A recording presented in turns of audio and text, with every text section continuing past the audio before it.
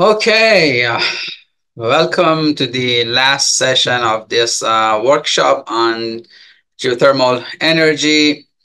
Uh, there is an announcement Dr. Ahmed asked me to announce, and that is that there will be a quiz next week, sometimes on the Google course, where you guys will see the questions, and I assume if you pass, he's going to issue a certificate for this workshop for you guys.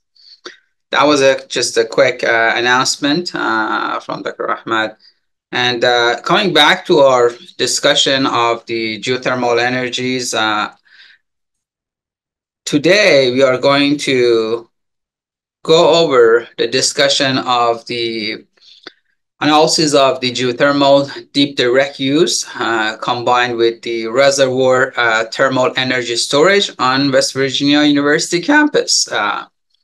This is the project that we are currently pursuing, and this involves different entities supported by the DOE and operated by Northeast Natural Energy in Morgantown, West Virginia. So the picture that you're seeing is the pad that the well has been drilled. This pad, we have been using this pad before for another DOE supported project called MCL, which stands for Marcellus Shale Energy and Environmental Laboratory. Uh, there is a website for this, which is www.mcl.org,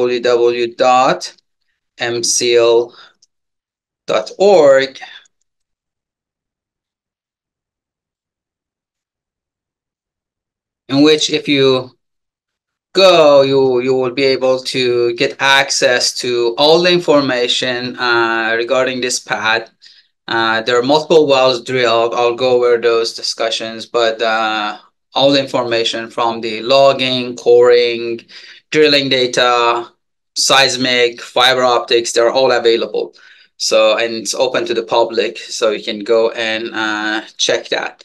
So this is a project that's we are going to discuss today. So this is a hot dry rock, and what we are going to do is to try to see if it's possible to extract the heat and use for the heating and cooling of the West Virginia University campus.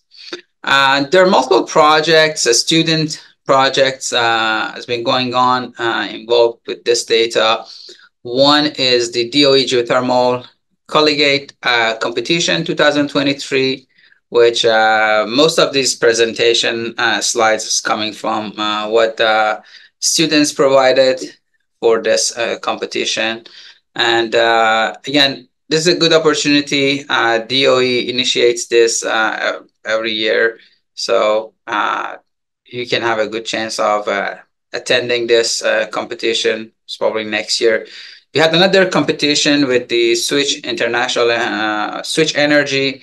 Again, that's an international competition, which basically our team from WVU was looking at the geothermal, mainly resources in Kenya and Indonesia, and they were investigating the possibility of how to develop that. Which is again, that's a very good platform for students. If you are interested, I recommend you to look for Switch Energy International competition, and basically you can come up with a plan.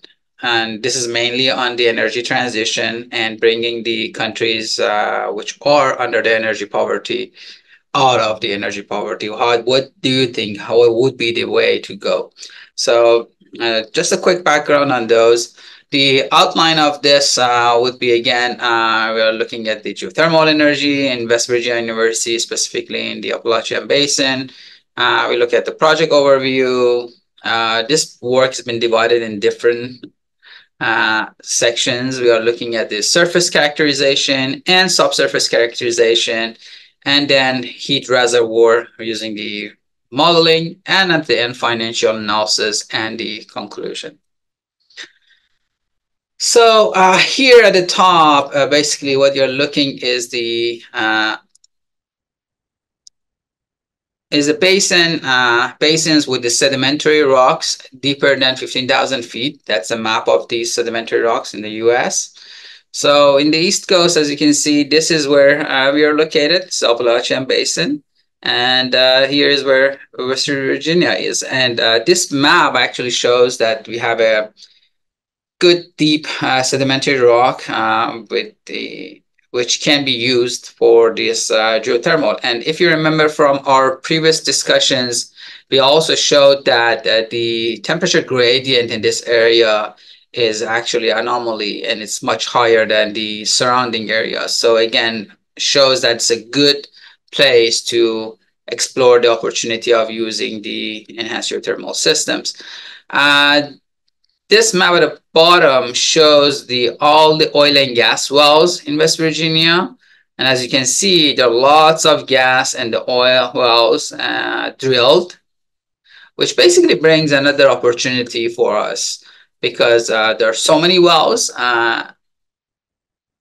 from the which already been drilled and completed to certain depths that can be used in the depleted oil and gas reservoirs that can be used for repurposing and using that for the geothermal resources. This can significantly reduce the capital expenditures for this project. So in that sense, this is also a very good opportunity. And if you remember, we were discussing the SAGE program last session, and in that program, we said that the SAGE they anchored one of those wells, depleted wells, and then they work on that well, made it deeper, and performed experiments. So again, this is a good way of breaking that capital cost. Some highlights on the West Virginia population around 1.9 million in 2021. The GDP of more than $95 billion. Per capita personal income around 50,000, and total consumption of energy in 2021 was 854 trillion BTU. Okay, and total expenditure of $8,754 million. So this basically gives you an overview of what kind of environment where we are working, what kind of energy consumption, what kind of expenditures they had, and this gives us a good understanding of the location. The other thing that we are going to investigate when we are talking about these direct use of the hot drug rocks or enhanced geothermal systems is basically the end users, where we want to use that. And this specific project, we are using that to heat and cool the Morgantown campus of West Virginia, which is basically spread across 1,892 acres and consists of about 245 buildings. So we divided this into 5 different distribution points.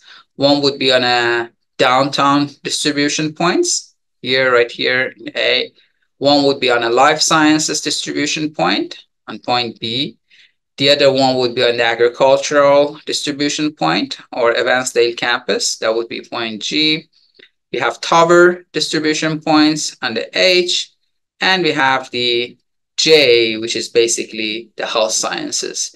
So this is basically showing that where those locations for the heat distributions will look like. And this is basically the line trend of the whole system.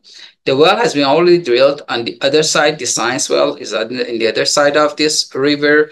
But when it comes to the actual operating and actual performing this geothermal, then most probably the wells will be drilled to the same site that the university campus is located. As I said, the first thing is to investigate the need and investigate the amount of heat that we need at the surface and also the rate, because that's basically it. What eventually, as an engineer, you measure at the surface. You just need to know how much rate and what temperature you can produce from that well. And how do you come up with that rate and temperature? Basically, you're looking at the consumption. So this graph basically shows that the average steam flow rate measured uh, and for different buildings, for the downtown life sciences, agriculture tower, medical centers, and these are measured on a different month. Okay, so they are measured at a different month, and as we can see, the amount of the heat flow required is obviously different. In the winter time, we see the peak of the heat flow, and in the summertime, we have less heat consumption. So this gives us a good understanding of what flow rates that we need. And when we are designing our well, then we can find out that how many wells we need to drill. And if we drill a well, what would be the casing? What would be the size of the well that we need to provide that amount of heat flow and energy that we are required. This graph again, this is showing that the energy consumption in million BTU per day, and the BTU stands for the British thermal unit, and the steam flow is measured in pound per hour. Okay, so pph stands for pound per hour, MMBTU stands for million BTU per day. And again, as you can see, that the energy consumption is much higher during the winter time, December, January, February. These are the times that we have the peak of the demand. So we need to be able to operate the well such that we can meet these demands. And we should be able to have a storage that when we don't need that demand, we should be able to store the heat in the reservoir.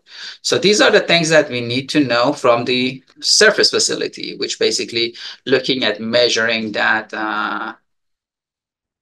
heat flow and also the temperature requirements. For example, in most of these buildings, we are required to reach to that 180 degree Fahrenheit of the temperature. So we just wanted to make sure that if your downhole temperature is 250 degree Fahrenheit, with all the heat loss and the heat conversions, you must have 180 degree Fahrenheit at the surface. And if you don't have, what is that shortage, and how you can accommodate that using the heat pumps. Okay.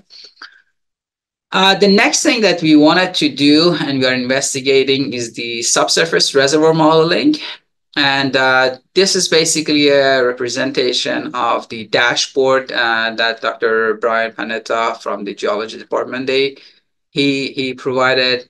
And this basically integrates all the information that we have at this pad, at this MIP pad that we drilled our geothermal well.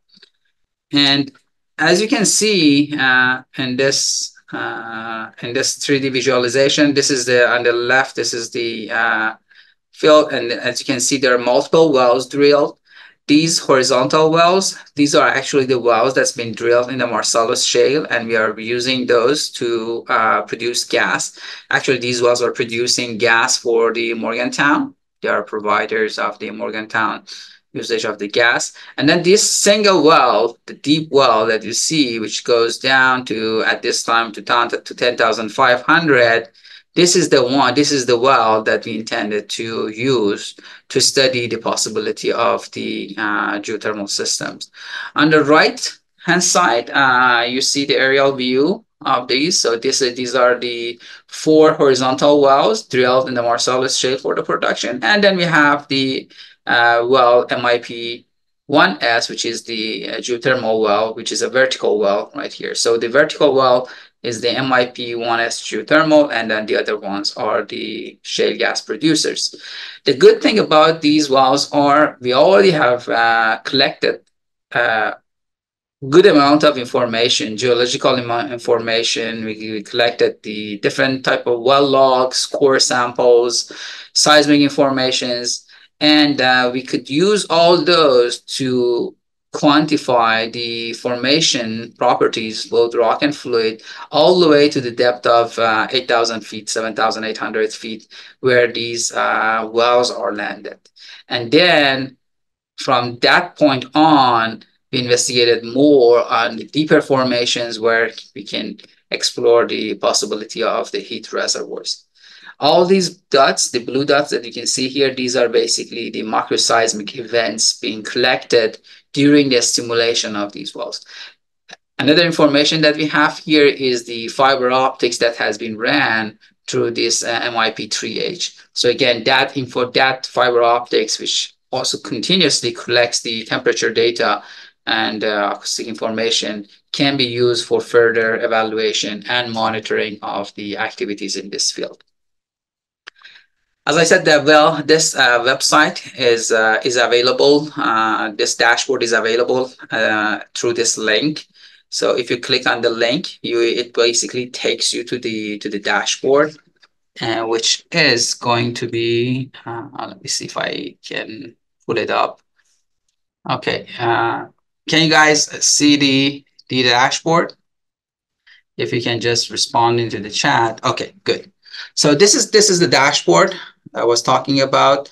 So what you have here, you have different well bores, okay, which you can see. These are the wells here: MIP3H, MIP5H, 6H. You can look at the perforations on each one of these wells. You can look at the well logs. Okay, so this basically shows the gamma rock on the MIP3H. So this is my MIP3H where I turned on the gamma ray log. You can look at that on the other wells too. There is a 3H vertical well, which you can look at the different well logs, like here density log or resistivity log or porosity log. These are also, you can change that, and then you can look at the values here. You can go to every single one of these well logs, they have their own. And then you can go to the geothermal well. So in the geothermal well, again, we ran so many different well logs. You can look at the gamma ray. You can look at the porosity log. So this is a gamma ray ran on the deep well. You can look at the different structures. So you can open the structures and see where they have been located, basically top of the Marcellus Shale, let's say, if I'm interested to check on that. So this is basically where the Marcellus Shale is located, and this is where basically the wells has been drilled to produce from the Marcellus Shale. And then this MIP1S, which is the geothermal well, is passing through that. On the right-hand side, what you can see is this is the aerial view of these wells. You can look at the microseismic events. So as we are drilling, as we are completing the wells and we are fracking, we can see how the microseismic events are developing. These basically events are good to show us about the hydraulic fracture extensions, natural fracture behaviors, and this is also again available for this study. Okay, let me just go back to the presentation. Can you guys see the slides now, or should I change the if somebody answer me in the chat? Can we see the geothermal log? Okay, okay.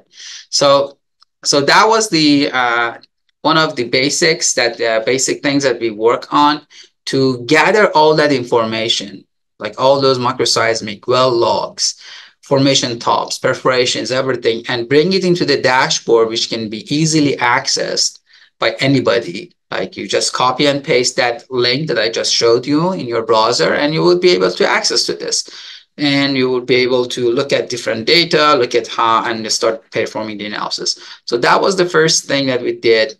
And then again, if you remember, we said on the geothermal, the important thing is to come up with the temperature gradients, right? To make sure that the temperatures are good. And for that purpose, we ran a couple of temperature logs, and as you can see, the temperature logs has been ran on different dates. On the June 22nd, June 24th, and then in the August we ran, and we are planning to run more. And one of the outcomes of this was that the well has been drilled to 10,385 10,500 feet, but we could, using these geothermal gradients, we can extrapolate it to see what the temperature will be at 15,000 feet. And as you can see, the temperature gradients will change. So the more we waited, okay, the more we waited, we got higher temperature. The temperature was cooler, okay, at a shallower depth, and it becomes hotter at the deeper formation. So that was one of the observations. So, which is basically different than the logs that's been taken while drilling or few days after you complete the drilling. So basically what it says that all those temperature gradients maps that's been generated, these are mostly generated while people were drilling the wells.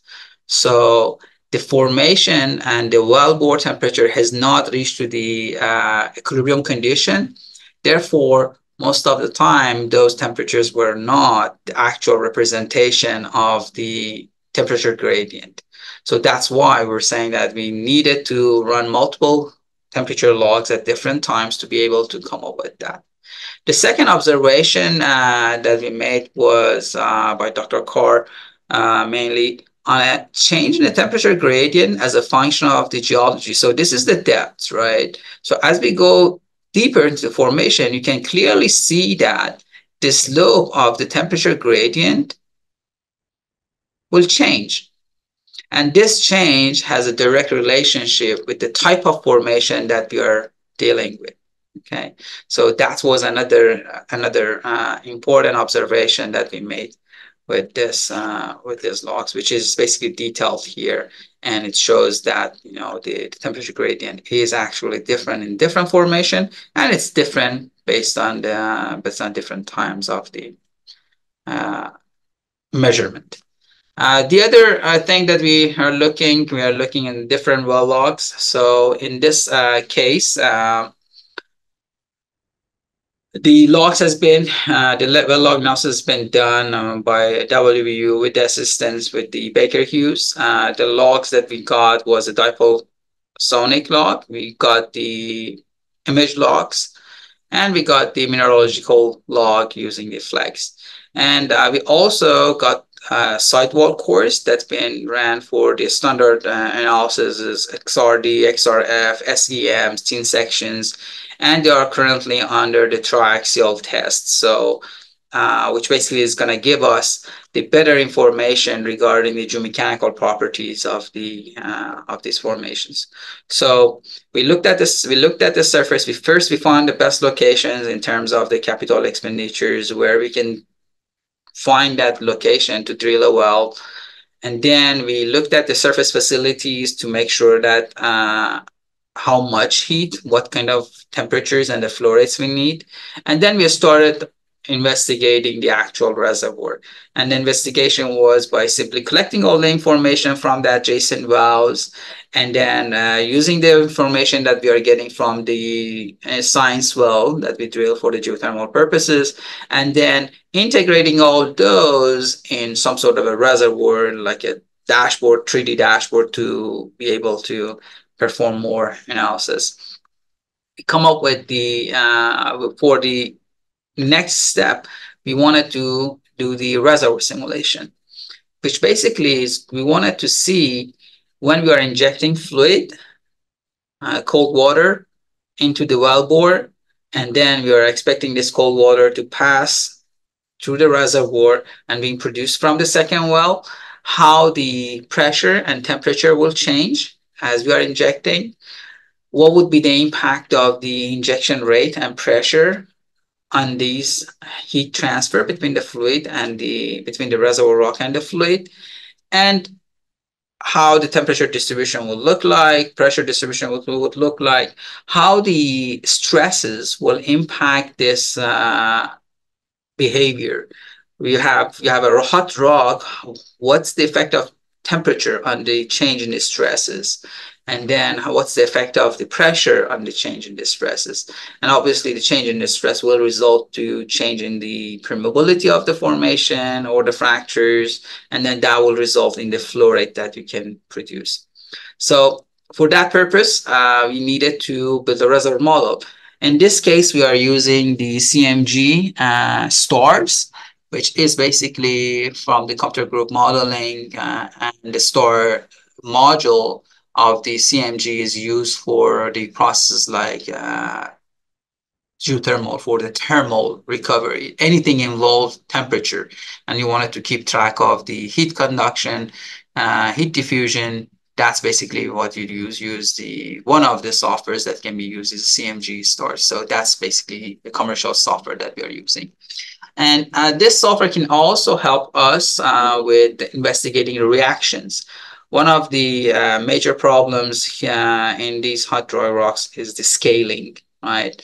So when the fluid is getting into contact with the hot rock, what kind of reactions will happen? So for that, you need to have a very good understanding of the mineralogy of the formation. You should have a very good understanding of the water formation water and the quality of that, and the cations and anions involved in those, in that the solid materials that these brines or formation waters contain, and then knowing what kind of reactions will happen, and then how much of the scaling or precipitation you would get. So that's one of the things that we are interested to investigate using this CMG star. This is a 3D model, fine grid models developed for this study. As you can see, there have been 2 wells, 1 injection, 1 production. The wells has been fracked by the plug and perf hydraulic fracturing that we discussed last session. And we try to run the flow and look at the distributions. As I said, the other important thing is that we are interested to find is the geochemical assessment and modeling. Okay. So again, you have a formation which is under the high temperature, high pressure, and then you are going to have a fluid getting through this system. This has been done by Dr. Sharma in the geology in collaboration with NETL. And I believe this is a setup that they have in the NETL, National Energy Technology Laboratory, where they're looking at these reactions between the injected fluid formation and the rock formation. And completing all these, looking at the surface data, looking at the subsurface data, then the next step would be to perform the economic analysis. Okay. And for the economic analysis, as we said, you are looking at the whole life cycle of the project. Here, basically, the economic analysis is done for the 30 years life cycle of this geothermal well. And the calculations included the weighted average cost of capital and the tax rate of 21%. And we included some production tax credit and investment tax credit for the calculations. And then for the actual, again, as I said, this is basically a science well. The study that we did was based on the science well. But after you make sure that the reservoir, the identified reservoir, has enough temperature, and then the way that you design for this heat production is such that you can respond to the demand of the heat for the university. Then the next phase of this project would be to actually go and drill injection and production well. So for that, we need to do detailed economic analysis of what kind of capital expenditures we are talking about. And that's, again, it really depends on how many wells you need to drill to be able to accommodate the amount of temperature and the flow rate required for the heating and cooling of the university. So for that sense, we have been looking at 4 different scenarios, and at each scenario, the initial investment is different. For example, it's on $10 million, $20 million, $30 or $40 million. And for each case, we are looking at the different energy outcomes. And we are looking at the LCOE for every single one of these cases. So the initial investment is assumed to be variable. The operational cost and maintenance cost is variable, and the growth rate is assumed to be 2%. And then for the 30 years life span of the project with a discount rate of 6%. And then performing these investigations, what we come up with is the best case scenario, which will give you the lowest LCOE value of $22 per megawatt hours. Is basically is this case where you spend $30 million and you're looking for 110 megawatt hours of the energy with this operational and maintenance cost of $300,000. And this basically turns out to be the best. And then the worst scenario was with the lower initial investment, which basically lead to LCOE value of $45 per megawatt hours. And as we discussed before, there are a couple of parameters that we can look. LCOE, the levelized cost of energy, was one of them. This is basically very similar to the IRR calculation, internal rate of return. And it basically looks at the cost of producing an output. Okay. We can also look at the LACE.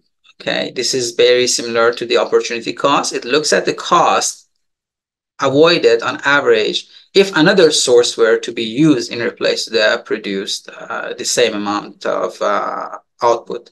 So it basically compares one technique with the best next alternative technique. And then if you look at both LACE to LCOE ratio over time, basically you wanted to look at something with the ratio of greater than 1.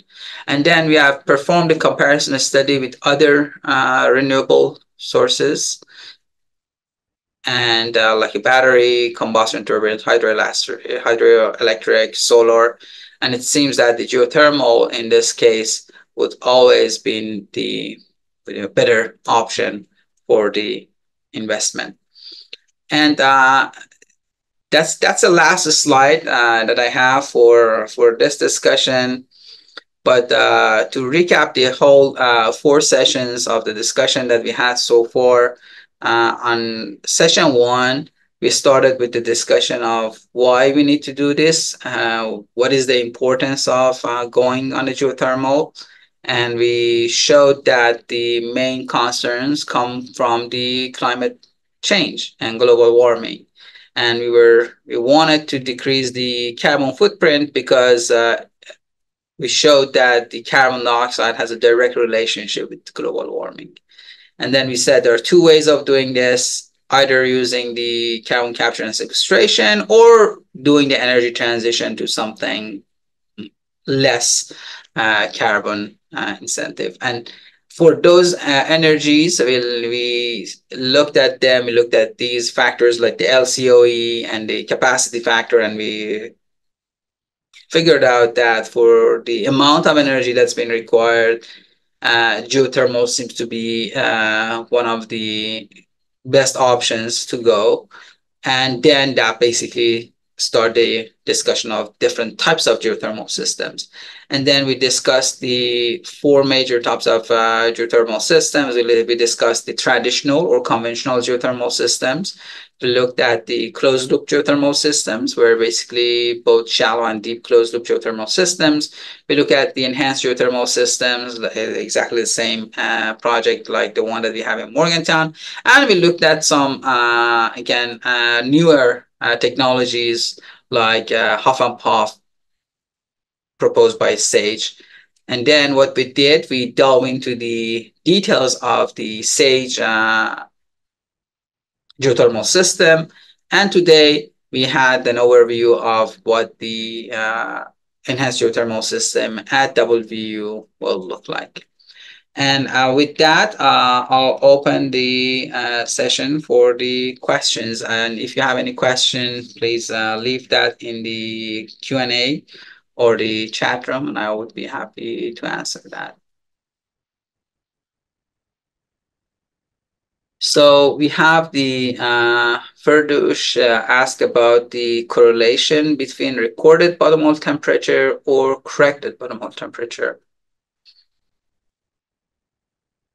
So I assume that the question is the relationship between the temperature and the formation is the question. Uh, if that's the question, okay, yeah. So yeah, we looked at both measured. There are when we run the logs, there are two different types of the measurements that you get.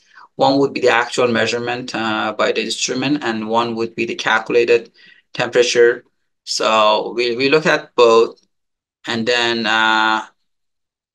there's a few degree of Fahrenheit difference between these two measurements. I believe we use the measured bottom hole temperature, and then we looked at the correlation of that with the formation. But again, it's a matter of shift in the data, but again, the trend would be the same. Still, you will see different temperature gradients measured, and but you can perform the correction to that too, which basically makes the magnitude a little bit different, because you can do a correction for the formation, heat transfer between the formation and the fluid, and then through the casing and your instrument. Very good question. Okay, if you guys don't have any other question, oh, okay, I would like to say